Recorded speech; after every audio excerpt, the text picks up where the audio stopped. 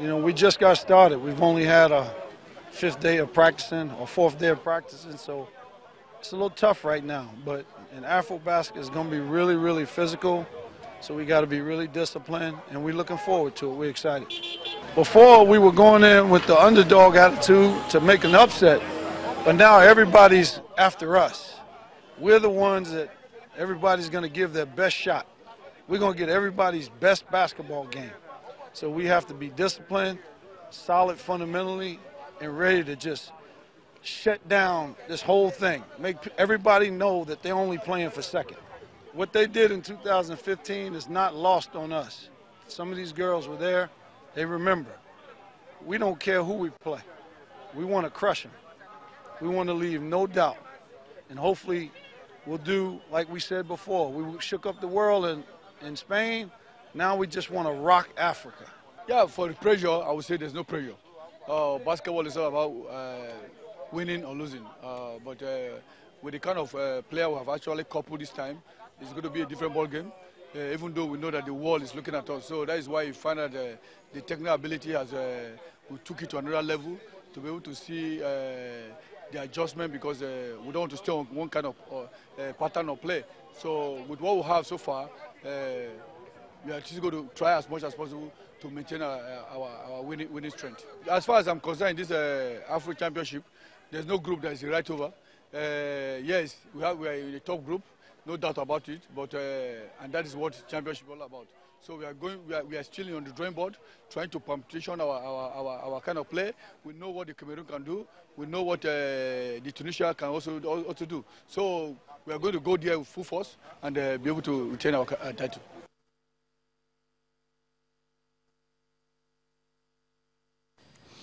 All right, you're welcome back to Channel Sport this morning, and we're not 4 in the studio. That's because we have champions in the building. The Tigers players, captain, first of all, Adara Elonu, as well as star forward Evelyn Akato. It's great to have you in the studio, guys. Thank you. I mean, when you see them around now, you can imagine we're about to talk about something really big. And it's all about getting ready for the FIBA Afrobasket. It's just around the corner. And you girls have been in town for a few days now, getting ready. Let's talk about preparations. What has it been like so far? So far, it's been fast-paced. You know, we only have a few days to get ready, and we've only been here for a few days. So I think we're all pretty focused, and we know what tasks we have ahead of us in Senegal. So knowing that, we're trying to move quickly but smartly. Quickly but smartly. I love that. Yeah. Evelyn, I mean, she just mentioned that you girls have not been around for a long time. No, 5 days now, right? I mean, the training yesterday was the 5th day. So how's it been for you guys? I mean, you have 3 new players in the team. You know, last time you had some home-based players, but right now you don't have them. Everyone, you know, from different parts of the world. You know, that hasn't been. Well, I just got here last night, and from her, because I've been talking to her, and as well as some other players, they said it's been good, and the new players, they really playing it very well. So, I mean, we all are pros, you know, so at the end of the day, just come together and make things work. You know, the last time we were going to the World Cup, the last championship was the World Cup and all that in Spain, you girls practically shocked the world because no one expected so much. Right now, this is Africa. You're African champions already. So the pressure will be on. Let me come to the captain here. I mean, how are you girls actually taking this one, knowing that you're not just going there as unknown Nigerians, I mean, well-known champions? I think only time will tell how we'll take it, but we're getting constant reminders, you know, that we're defending champions and we have to act that way. Yet, since we're going to Senegal, you know, it won't be a comfortable zone. Everyone is coming after us. We have pressure, but for me, pressure can be exciting. You know, it can be something different. It can give us a different element, a higher intensity. So I think we'll be just fine. Yeah, it won't be, you know, easy at all, but we're ready. We're ready for the task. All right, interesting. And you've already mentioned the fact that you guys are well equipped to deal with the pressure, any kind of pressure that comes. Let's talk about the group now. We saw the draw was made, and everyone is saying that's a very easy group because it's Tunisia and it's Cameroon, and everyone's saying, okay, that's straightforward wins for Nigeria to get into the quarterfinals. Are you seeing it that way as well? I mean, the fans are the ones feeling like, okay, easy. Do you feel, I mean, taking on Tunisia or Cameroon, Do you consider them like really easy opponents? I mean, I don't really think any group is easy because the more we practice, they still practicing, you know, we don't know what to expect with them. I mean, we can only focus on our own team, you know, and try and see what we can adjust and get better from 2 years ago or last year, and then just keep improving. That's what we can focus on. But like every other team, you know, in any sport at all, you cannot underrate any team, you know, Absolutely. because they just gonna come from behind and bite your butt, you know. So we can't underrate anybody. All we got to do is just keep working on ourselves. That's all we can do. Is there something different you girls are going to be doing? Because they already know you. I mean, they know you. You girls are always out there. You're in their face every day. I mean, what is the, how do I put it now? What will be different from what you guys did in 2017? We can't reveal that. I mean, every stage is different, you know. Like I said, we all are pros, so every stage is different. You know, we tend to improve every step of the way, you know, as we go play overseas and then come back and just think about, okay, what can I improve on, what I need to adjust. What about the synergy and the cohesion, knowing that, I mean, you've not been in camp for a while, it's starting next week and all that? I mean, last year we get the opportunity to practice with the coach for 1 week. Exactly. And then we went to the World Cup to shock the world. So it really don't matter. It doesn't matter. Yeah, so you're not worried that you've not had enough practice and all that? We've been working on our cardio. Yeah, we've been working on our cardio. But like Evan said earlier, we're professionals. So as professionals, we know what to expect. We know what we need to do to make things work. And the coach is doing a good job of also, you know, getting us prepared, all the coaching staff. And I think just hanging off the fact that we want one goal is one thing that we have to focus on as well.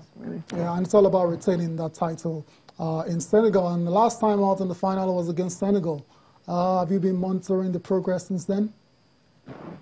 Have you? Yeah, they're a very good side, obviously. And this time around, they'll be playing in front of their home fans, Senegal. Well, I mean, it's a different ball game, but I know of somebody in Senegal who has been giving me feedback. I mean, it's still most likely the same team, just like us. We're adding the little pieces to the puzzle. That's how they adding. Okay. You know, but again, if they score, they still have to come defend us, you know. So that's all. We just got to keep our effort and energy up. Interesting. I kind of love the level of confidence here. I mean, what's behind this confidence? Like, we're going to go there, I mean, beat everybody. Everyone has to come second. What's the secret behind this confidence that I'm actually seeing right now, because it's affecting me? I think one of these is trust. Yeah. No, we trust each other. And you need confidence to play. Okay. Otherwise, you'll be out there taking space. And I think it's just something that is already in you. You have to be competitive. If not, then you can't really play for Nigeria. Can't do sports. Yeah, in general. We've talked about the new pieces to the team. As a matter of fact, a few ladies are now part of the team as well again. Really comes to mind Ndidi Madu, who was, you know, very, very instrumental to last the victory at the championship 2 years ago. She's no longer part of the team now, but she's now a coach. How would you, what would you say about our absence from the team right now? Is it a big hole that you guys are struggling to fill, or you guys have just moved on as it is? I think we have moved on, but having her as a coach is a great addition. Right. We didn't have her for the World Cup, but we had other additions who filled that hole, Evelyn being one. One of them. Okay. Yes, of course, Evelyn being one. And we had, other additions as well. But losing her was a big key because she's a veteran. But now that she's on the staff, she's still a part of the team, and she's helping us, along the way. Yeah, I was going to ask that. I mean, what she's actually brought in, how does it feel having your former teammate being assistant coach, Evelyn? Well, I mean, we had a relationship 2 years ago. Yeah. I get to talk to her, and I think I've actually heard about her, from Florida. She went to, so I think that basketball IQ is really going to be a part of the Nigerian basketball, and we need that too, so it really don't matter, she has that IQ of basketball, be the player or coach, it's just about listening to her and learning. So what's the relationship like? Is this player thing or coach thing? What's the relationship like? I think the a great luxury about being a professional is you can have both. Okay. And you know how to separate the two. So we can be friends, but I also know that she's my coach. Okay. So it's Coach Madu. I mean, every once in a while it's like Ndidi, but it's Coach Madu. Excuse me, Coach Madu. I'm sorry, Coach Madu. Should I do this? Can I do this? Right. And we move forward. So there's a line that you can't cross, but it's also she's my friend as well. Interesting. Let's go back to your rivals now. A couple of days ago, we had a basketball pundit in the house, and that was before the draw was done. And he was very, very affirmative that it's going to be Senegal. That's going to be your biggest rival at the Afrobasket. Do you agree with that as well, or do you see any other team apart from Senegal posing a big threat to you? I think to be smart, we have to see everyone as a rival. Yes, Senegal is a very tough. Yeah, but the biggest rival. So Senegal? I think that's fair to say, but also you don't want to overlook anyone. Yeah. We don't exactly know what the other teams are bringing, yeah. So it's kind of an element of surprise. Yeah. I mean, 2 years ago, Mali hosted the team, but they ended up taking the third position. So you can't really underrate any team, especially Mali, Angola, Kenya. You can't really underrate any team, So, I mean, anything can happen. That's why it's called tournament. Right. Like, there might be a big upset, So it's just going there, expecting the unexpected and be prepared. So they're ready regardless for whoever. Because I'm looking at Cameroon. Remember what happened in 2015? I mean, you guys were right in 2015 where Cameroon actually denied Nigeria from winning that title. And Cameroon is in the group. Cameroon, Tunisia, and of course Nigeria. So how are you guys going to face Cameroon this time around? Yes, we have some returners who, felt that heartbreak, me being one. And of course, every time I see Cameroon, I'm going to think that. So maybe for me, it'll be like an extra incentive. Yeah, she's really going to be upset. You know what? You guys denied us. Denied us that chance. So that's going to be at the back of your mind every time you step on the court. Revenge. I wouldn't call it revenge, just, what could have been. Okay. All right. I mean, do you want to ask something else? I was going to ask Evelyn because, she talked about revenge and all that. I mean, what will be in your mind? I mean, is it going to be, the pain she's feeling, are you going to feel that same pain? Or just like, okay. I didn't play. I know that because you watched the game. Yeah, sorry, I mean...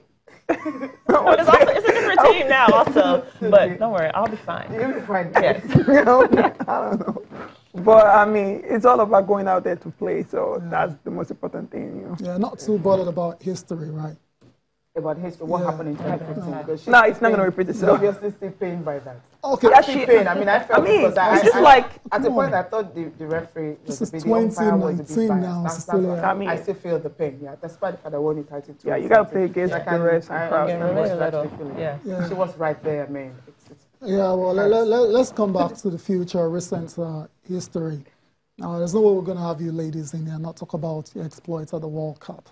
That was remarkable, and a lot of fans, they weren't basketball fans, they couldn't believe what they were watching, because when the group came out and it looked like a group of death, and everyone thought, what's going to happen here? But you guys defied all expectations, and you went to the quarterfinals. We haven't managed to bring you, because you all went to your different clubs after then, we didn't get the opportunity to bring you. But now that you're here now, let's relive that experience, making that incredible run to the quarterfinals. For me, it was really fun. Just the competition of it all. Yeah. Being on that stage, with my teammates, my friends. It was unreal. And I think we performed the way we knew how to perform. So in a way, it was a little surprising or taken aback to get the reaction from the public and everyone else like, oh, this is what the girls are doing. Because for us, it's something that we knew we could do. We didn't have any doubt in ourselves. We knew it would be tough, but we knew what we were capable of. Wow. So it wasn't, much of a shock.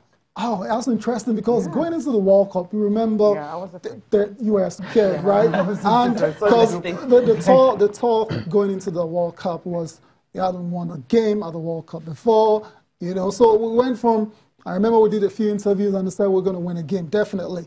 But no one thought you were going to go to the quarterfinals. I mean, did you think the same thing, not like Elona is saying now? Yeah, I mean... That you thought you were actually going to go there and perform as well as you did? I mean, it's all start with our coaches. The coach came in and then taught us. He actually feed us with this mindset of who going there to win the championship, and that was the mentality we went there with. And even the commentators, they were surprised, like they were shocked because at first they disrespected us, you know. Okay. And then when we played Australia, we lost the game, but we actually showed that, you know what, we ain't there to just mess around and play. You know, we were there for something, and then we shook the world. Even Turkey wasn't ready for us, you know. So, I mean, like you said. All right. Okay. Can you just kindly hold your thoughts now? We're going to go on a quick break. When we come back, I will continue our discussion and I'll continue our preview for the FIBA Afrobasket. You're welcome back to Channel Sport this morning. Evelyn Carter has left us now, and she's been replaced by Ife Ibekwe, one of the new players that has been invited to the D Tigress camp. Ife Ibekwe, it's great to have you on the show. Thank you. I mean, before you came on set, we were talking about the new additions to the team. You are one of them. How's it been so far for you? I mean, integrating with these ladies. I mean, it's been great. I've actually played with a lot of these girls overseas or in college, so I know their game, they know my game, so it hasn't been hard to transition to we with the team. So it was just easy.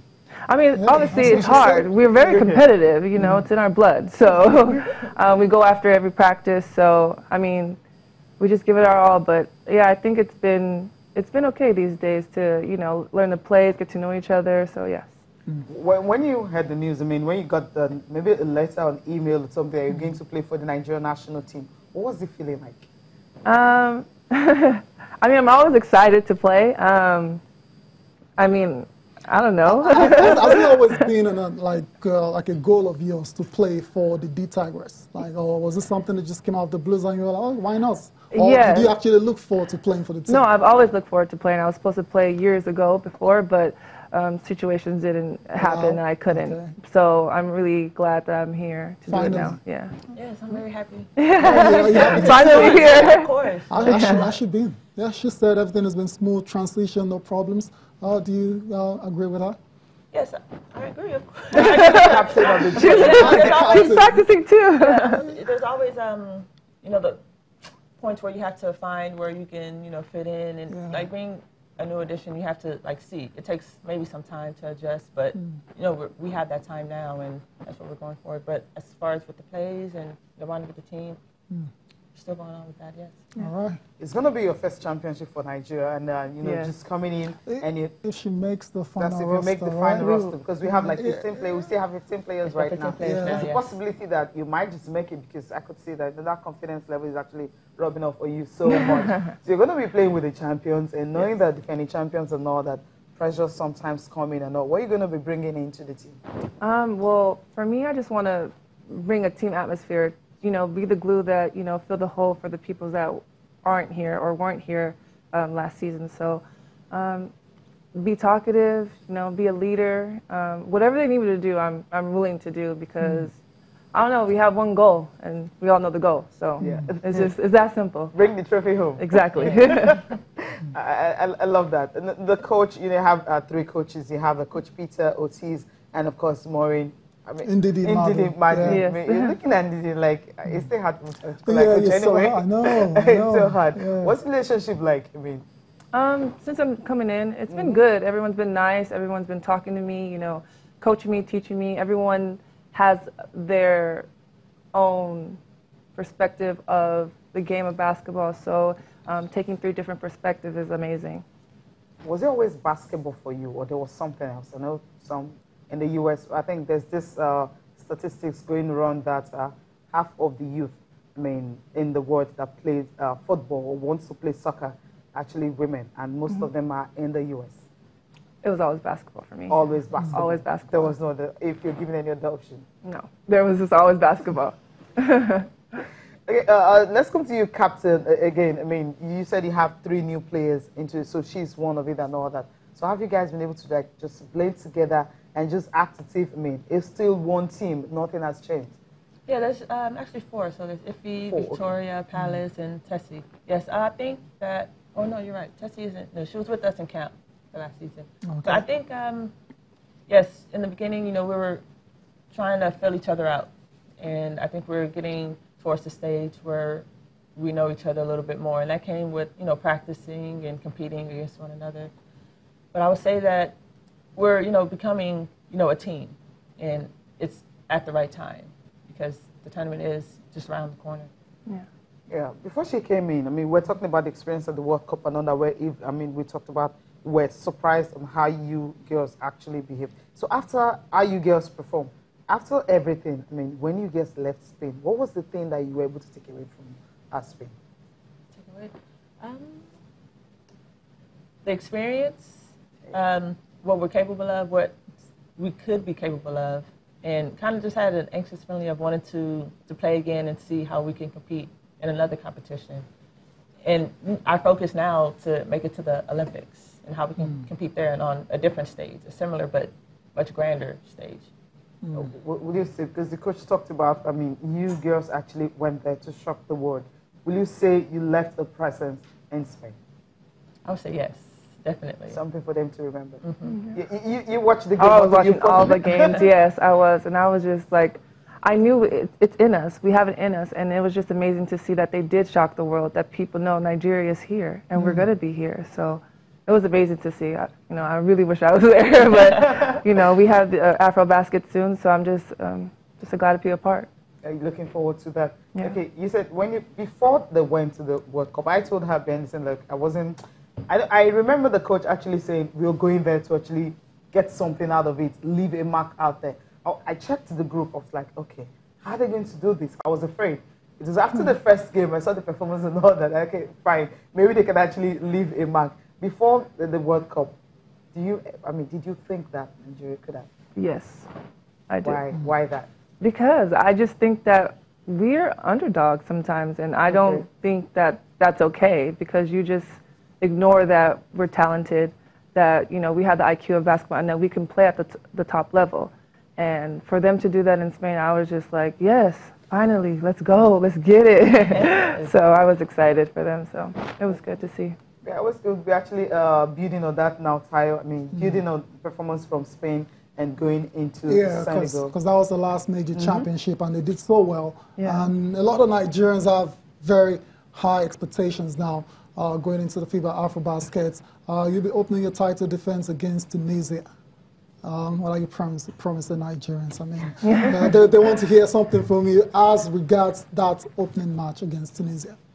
I can promise the same, that we'll fight. We'll give a lot of effort. We'll show our identity that we showed in the World Cup. There's no different. No matter who our opponent is, we'll still compete. You know, we'll show who we are as the D Tigers. Yeah, compete and get the win, obviously, right? Yes, of course, yes. No, I feel the same. I've been here, 6 days now, and just the fight in us, it's like, it's not going anywhere. We're here to compete, and we're here to leave our mark. So, yeah.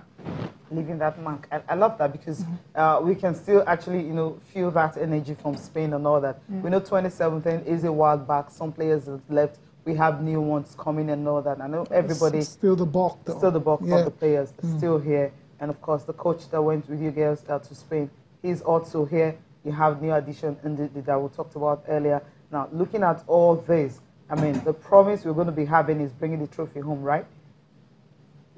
That is the goal. That's the number one. Yes, that is the objective. But we know there's going to be a lot of hurdles maybe before you get there. We've talked about Senegal earlier. We've talked about Cameroon, the revenge mission that's definitely on most of you guys' minds nowadays. See how you can beat them silly anyway. To, you know, kind of, how do I put it now, kind of payback time, you know, for them in Senegal. You have Tunisia, you mentioned Tunisia. Of course, after that group phase, there's also going to be other countries also. Yes. You guys know how to approach that. The same way we approach the group. Whoever we're playing, we're going to be together, we're going to stay together, and we're just going to give our all and compete. Our goal is to bring the trophy home. That is the main goal. And if we go in with that mindset, then we're going to come out on top. All right, that's it. That's the end of it. It's great to have you, you ladies, in the studio to talk about this. Wishing you all the best. Hopefully you go to Senegal and return as champions again. Yes. Thank you very much, Adara. Thank you very much, Ife as well. So hopefully you make the roster as well. All right, then, that's the end of the show now, Cecilia. We have to go. Absolutely. Right. Thank you for watching. I'm Tahir Salam. And I'm Cecilia Mongwe. Have a wonderful day.